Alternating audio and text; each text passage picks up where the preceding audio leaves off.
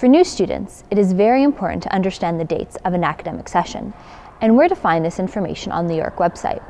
In this presentation, we will introduce you to the following: sessional dates, add and drop deadlines, and refund dates. On the York website, select the Current Students button at the top of the page. Before you do anything else, bookmark this page. This site is a key gateway and resource to York student information and what we'll be doing here today. Under the Courses and Enrollment heading, select Important Dates. Below the Undergraduate Sessional Dates heading, select the academic session you're entering.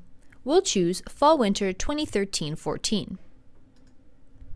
Once you have selected the appropriate session, a table will appear with all the important dates for that academic period. Here, you will find important information about course start and end dates and examination periods. Scroll throughout the page and you'll notice there are several tables with different information, such as add-drop deadlines, financial deadlines, and scheduled university closures. You are strongly advised to pay close attention to all deadlines, especially those for adding and/or dropping courses, because they have financial implications. Now that we have discussed sessional dates, let's move on to York's financial timelines. The refund table contains important financial timelines should you decide to drop or change a course after the start of classes. The refund table for the Fall-Winter session will be available mid-summer.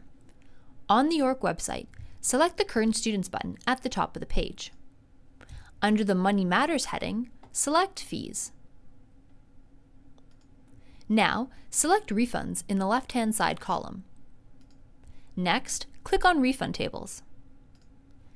Using the Undergraduate pull-down menu, select Health. This table will inform you about the cost associated with making changes to your timetable after the start of classes. For example, the deadlines are different based on the term of the course. For the example on the screen, in the fall term, which runs from September to December, you will not receive a refund if you drop a course after October 2nd. Remember, these important tables are distinct and use different dates. The add and drop deadline table deals with academic deadlines, and the refund table deals with financial deadlines. You should now understand the differences between sessional and financial dates. Before moving on, please complete the quiz associated with this presentation.